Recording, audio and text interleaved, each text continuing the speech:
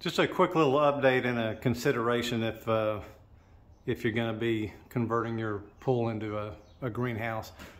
But real quick, I wanted to show you, we put the wires up on the grapes, so now they're starting to cut across.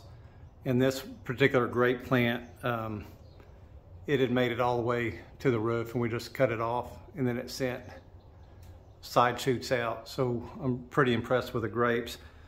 But we had somebody come over and look at the greenhouse yesterday. He's got a pool about the size of mine, was considering doing the same thing. And it's one of those interesting things. He asked about heaving, and I'm not a pool builder or anything like that, but he asked about heaving, and I basically said, you know, this is never going to be another swimming pool, so I'm not really concerned about it. I mean, I'm not worried about walls crushing in. I think if cracks start forming, that I'll see the cracks, that kind of stuff. But anyway, when I was done, you know, I get on YouTube, and this is those little Twilight Zone moments that happen. You know, as soon as I get on YouTube, YouTube has this thing in Florida where a guy had a non-licensed pool guy drain his pool, and the next day it heaved up, and I'll put the link in the comment section. It was pretty interesting. And basically, when you drain a pool, at the bottom of a drain, and I don't know when this happened or when it became code, but at the bottom of the drain, and I'm going to pretend like this is a drain, there's actually a removable cap on the bottom which opens it up to the earth underneath it.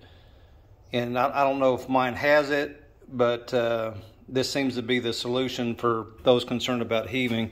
So if you have a hole on the bottom drilled into the ground, as water heaves up, it's going to come through that hole and actually bring dirty water into the pool, and then it'll drain out. And apparently that's how you keep a pool from heaving. Like I said, I'm not a pool builder. This is all YouTube content that made sense. But thinking about this as your bottom drain, I looked at mine, and I do have my drain comes out this way. So it's a side drain, so the water goes down and then goes out the side. So I'm assuming I have the bottom cap. Otherwise, I would think it would just drain out the bottom. Then I found another one where there's actually some kind of spring valve in there, like a backflow preventer, that it'll let the water come in spring loaded, but then as water tries to drop out, it'll stop it. So there's two different things, and I'll show two different links so you can see what I'm talking about. But that may be the answer to the heaving problem. I mean, I know that in my area, I don't think it's an issue, and I do remember reading one article in the paper. There's some quarrying going on, some limestone quarrying going on, probably within 2 miles of my place, and a guy had an empty pool, and it cracked, and it was winter time, but he blamed it on the quarry for the dynamite.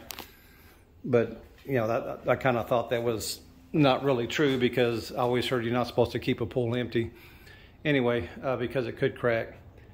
Anyway, so that's a big thing. So I'm going to get down into my hatch. There is water in there. I'm going to have to completely drain it, get a shop vac, and start sucking out that bottom drain, because there's muck in there at this point, and see if I have a cap. And if I don't have a cap, I'll probably get a hole saw and just drill a hole through it. Like I said, we're not going to convert this thing back into the pool, so I'm not worried about it. But anyway, just a little update, and probably the biggest question people have asked me about the pool, and maybe we have an answer to it. And I don't know, we'll see. I mean, honestly, only time's going to tell. Anyway, y'all have a great day.